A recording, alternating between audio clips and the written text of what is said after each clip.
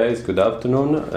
Yeah, in this moment it's afternoon here in Costa de Caparica, and in this video I want to talk about something that is, I noticed that in the last months the first video that I made about this subject went pretty well, and a lot of comments, a lot of people reached out to me on Instagram also talking about this, and here it is, $10 Leica part 2. The Lumix FS3. So in this video I don't want to repeat myself on cameras specs, because there's already the part 1 in which I talk more like in depth about this camera, and actually, as the title says, it's a DigiCam. It's one of those cameras from the early 2000s. I paid it like 14 euros if I remember well, so yeah, $10, $15. It's basically the same thing, and the only remarkable thing about this camera is the Leica lens, kinda. That's why I called it the $10 Leica, and the fact that it has a CCD sensor, so the results, the pictures that I take with this camera are pretty interesting in my opinion. I mean, it's a bit different, from the results that you can get with a CMOS sensor. So yeah, it's one thing that is remarkable, that is interesting about this camera. So, what happened last year, in the first video that I made about this camera, I said that at one point, I think that it was in that video or maybe in another video, I don't remember well, but yeah, at one point after using this camera for like some months, I got a bit, not bored, but I was like, I always try to not gather too much stuff, too much gear in general, and even if it's really tiny, and that's why I have it again now with me in my hands. At one point I thought, well, I can give it to someone, and in that moment my brother mentioned that he was missing a sort of a camera to take with him when he goes out with friends and stuff like that. So he kind of mentioned this, and I thought, well, I can give it to my brother, and at least someone is gonna use it. So what happened, that I gave it to him like last year, or maybe it was the beginning of this year when I went to Italy in February. And then when I went to Italy again for the last Christmas holidays, I was just searching for stuff. In general, I was searching. I don't remember what I was searching for. I was searching for like cables or stuff like that, and I found the camera, and I noticed that my brother actually used it,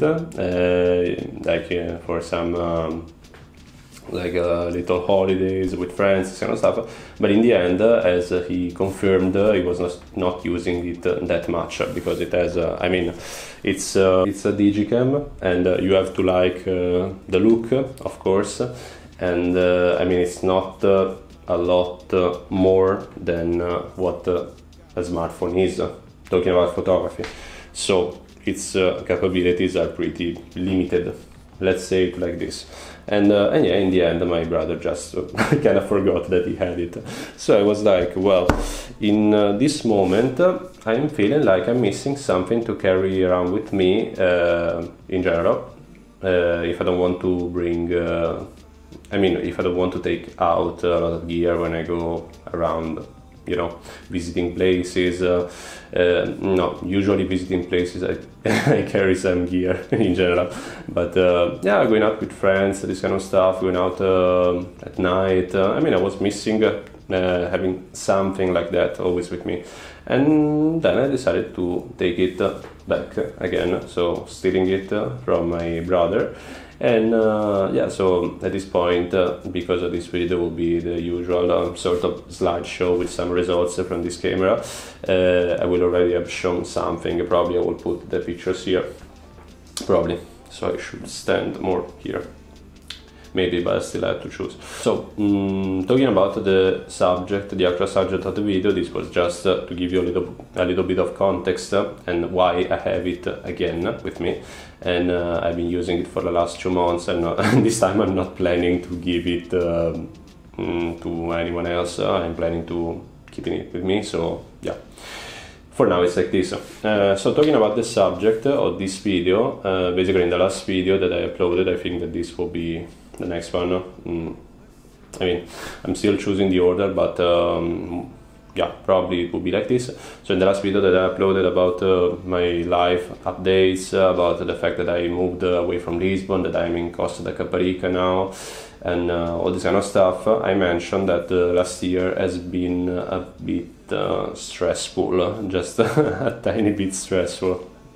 And of course the last months have been stressful as well, because for all the reasons that I already mentioned in the last video. I was searching for a house, then me and Claudia went to Italy, and then we stayed there for Christmas holidays. We came back, we were still searching for a house. I started working in a new company in the first days of January, and all this kind of stuff. And then we found a house, we moved from one place to another, blah blah, taking all our stuff. So in the end it was a bit stressful. And honestly, I have to say that I mean, yeah, the title is how DigiCam saved me from stress, and I can say that actually I'm not stressed anymore, or that in those moments I was not stressed because I had a DigiCam with me, or this kind of stuff. This one in particular. I can say that. But at the same time, I remember quite vividly that in a lot of moments, a lot of times in which, especially when I was searching for a house, especially when we were visiting places, and then when we actually found one, we signed a contract and we started to move our stuff. Especially in those moments, I remember that documenting those moments and having something always with me capable of documenting those moments, so a camera basically, was I mean, was a bit of a relief in those moments, because I was very consumed by stress, and that's why in general, I mean, the message that I want to convey through this video, as if I didn't do it also in the past, but still it's an important message for me, is that sometimes photography can be also a sort of therapy. And I know that I'm not the first person saying this, and it's normal, it's called also phototherapy. I think that is another thing, but still it's something like that. So yeah, I think that it's good for you to always have something capable of documenting what you're doing. And in the last years, with new improvements in phones, hardware, in phones, cameras, all this kind of stuff, and softwares as well, we have been used to do it with our smartphones, through Instagram stories, through the normal camera, through the gallery of the smartphone. So basically we have been using the smartphone in the last years.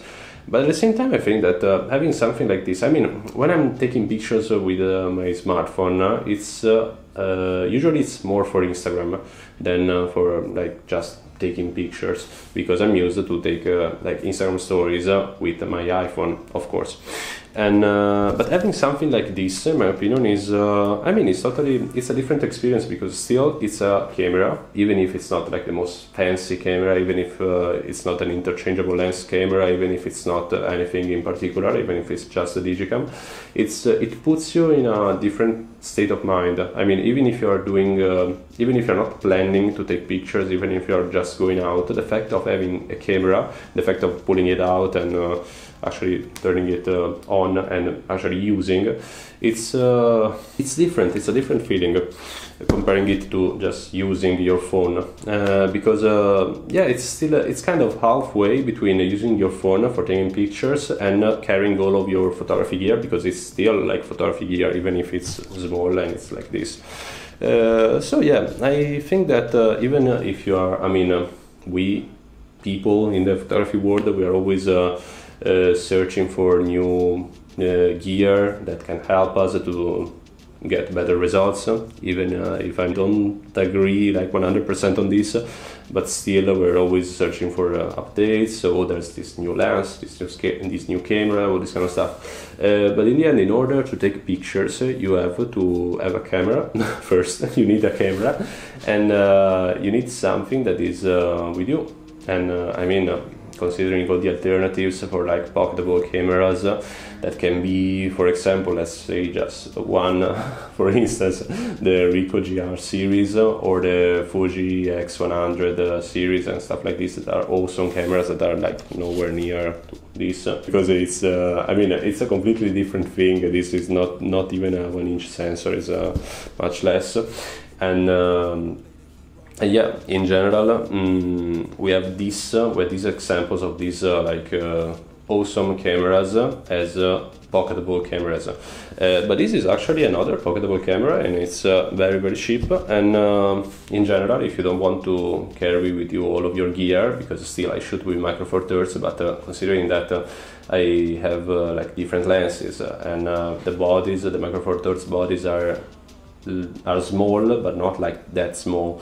So yeah, it's I mean, it's a different thing. This one I just put it, I usually have like a bomber jacket during like winter months.